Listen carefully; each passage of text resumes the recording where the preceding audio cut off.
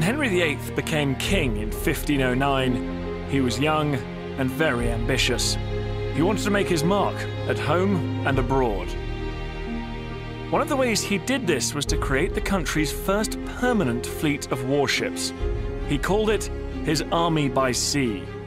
He had inherited 5 ships from his father, but to add to the power of his Army by Sea, as soon as he came to the throne, Henry ordered 2 new ships, the Peter Pomegranate and her sister ship, the Mary Rose.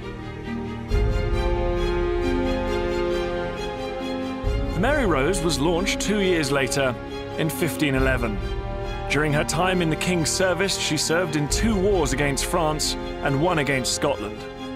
34 years after her launch, a 3rd war against France began, and the Mary Rose was called to defend Henry's kingdom against a massive French invasion fleet, bigger in fact than the famous Spanish Armada some 43 years later. But time was now running out for the Mary Rose and her crew. On a bright summer's day, the 19th of July, 1545, King Henry VIII stood here proudly watching his army by sea fight against the French in what was to become known as the Battle of the Solent. Cannons blazing, the Mary Rose, the pride of the fleet, fired guns mounted along one side of the ship straight towards French galleys who had broken away from the rest of their fleet. In readiness to fire again from the guns mounted on her other side, she immediately began to turn. As she turned, Henry watched in absolute horror as she heeled over too far. Water rushed in through her lower gun ports and flooded the decks. She sank in minutes. An eyewitness report tells us all hands on board, to the number of about 500, were drowned, with the exception of about 25 or 30 servants, sailors and the like, who escaped. Many theories have been developed as to why she sank. Was she top-heavy? We know Henry had recently ordered a refit to increase the number of large guns. Was there a freak gust of wind at just the wrong moment as she made that turn? Or was she just sunk by French cannonballs? Certainly, French propaganda would have us believe that. La Mary Rose, one of their main ships, was sunk by gunfire, it said. Perhaps we will never know the real answer, but sink she did, with alarming speed, into the silty depths of the Solent.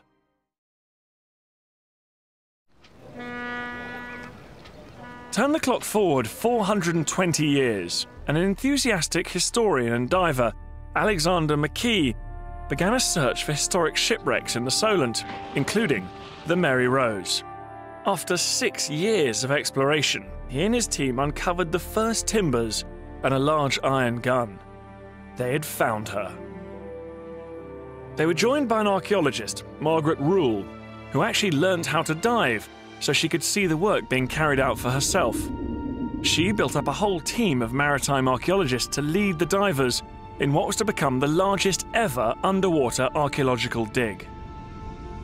Between 1979 and 1982, divers made a staggering 28,000 individual dives into the murky waters of the wreck, amounting to some 23,000 hours spent underwater.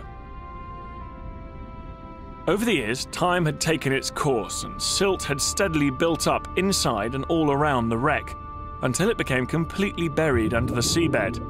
But in fact, this was to be her saving. The silt acted to preserve her hull and everything inside her. But for the divers, it was long and hard work. They used large underwater vacuum cleaners called airlifts to take away the silt as they exposed the timbers, objects, and bones. Huge care had to be taken to ensure that no damage would be caused. Decks and cabins, cannons, longbows, chests and tools were all exposed, and all these items, one by one, were cautiously brought to the surface. As the work carried on, and to the astonishment of all concerned, slowly but surely, a really large portion of her hull was revealed, much larger than anyone could have ever dreamt.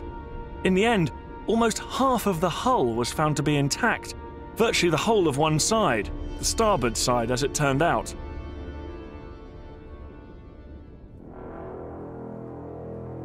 Since 1982, when she was finally raised from the seabed, her remains and contents have been meticulously recorded and conserved by teams of specialist conservators and maritime archaeologists.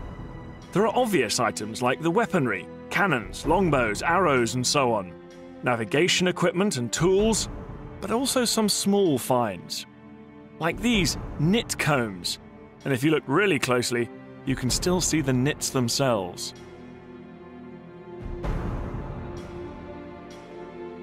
These are among thousands of personal items found on board, 19,000 in total, and they can all tell historians huge amounts about Tudor life.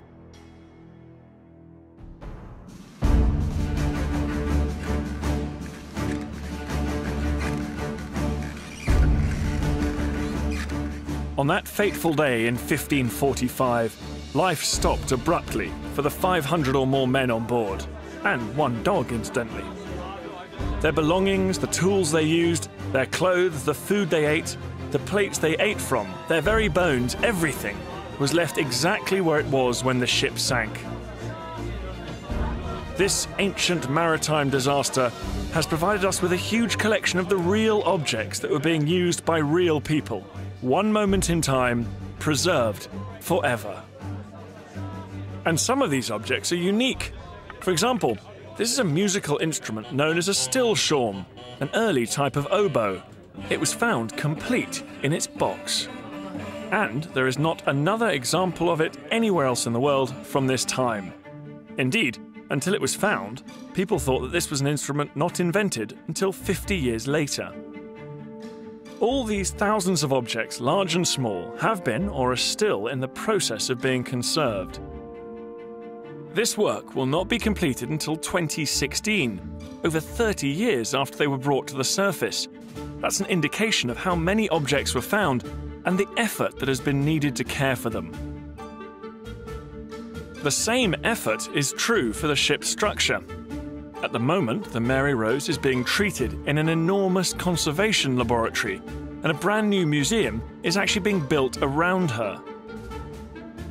The new building is being designed to allow the ship and the objects found inside her to be displayed together, so that visitors for the first time will eventually be able to see and understand what life would have been like through the eyes of the men on board.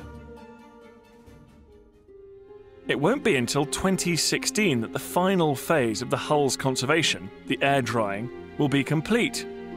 Then visitors will be able to get a completely uninterrupted view of the original hull. This will be fully 34 years after she was raised. Coincidentally, this is the same number of years that she was in service in Henry VIII's army by sea. The Mary Rose rests only a few hundred yards from where she was built 500 years ago. It is hoped that further dives will take place in the future to find and raise more sections of her structure and contents still buried beneath the seabed. And work will begin again to learn even more. Who knows? We may even be able to find out the real reason why she sank.